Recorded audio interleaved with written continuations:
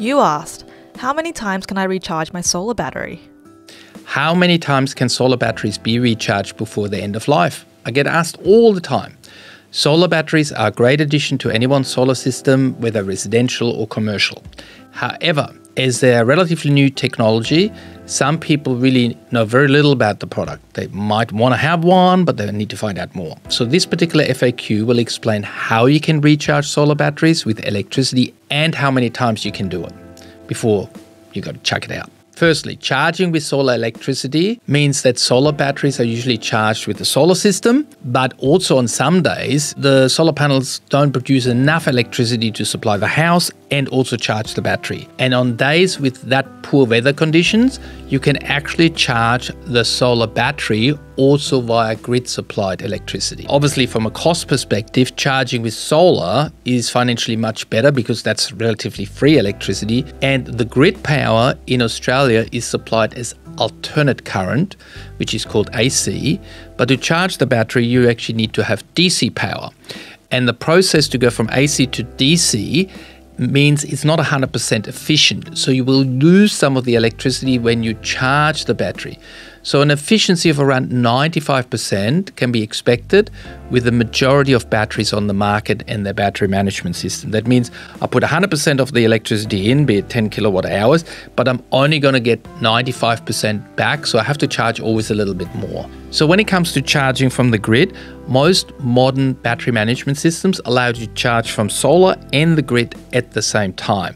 So you might have a certain consumption in the house, there's a little bit left from the solar, it goes in the battery, you want to charge the battery faster, the grid power at the same time will charge it. So that's what's happening with modern batteries. You might have also heard when it comes to batteries about the derating factor. So after a number of years of recharging, the battery will have gone through many cycles of life and might have deteriorated by 20, 30 or even 40%. When the remaining charge capacity has been reduced to maybe around 60% of the original capacity, experts advise that it's really time to replace the battery. Now, home storage batteries that are kept in temperatures below 50 degrees will also last a bit longer, so the derating factor will be a bit less. But if you have them in very hot climate, on a western wall, on a northern wall, it's really not recommended, should be in a garage. In those cases, the derating factor will go faster. You can therefore make a battery last longer if you keep it in the right temperature. Usually the PV system battery warranty document is a relatively good guide to give you an idea how long the battery will last, because they normally give you also what's called a throughput power. Give you an example, I have a 11 kilowatt hour battery. The warranty says I have 50,000 kilowatt hours of throughput. Now I charge the battery every day by, let's say, 10 kilowatt hours. That means that the warranty will cover 10 kilowatt hour cycles for 5,000 cycles. So if I think 5,000 cycles, one a day, so that's 13.7 years that particular battery is warranted to last. Now, we're not necessarily going to do 10 every day perfectly. We'll do a few less. We go on holidays. So maybe you would expect overall to maybe get 15 years of a battery with that kind of warranty.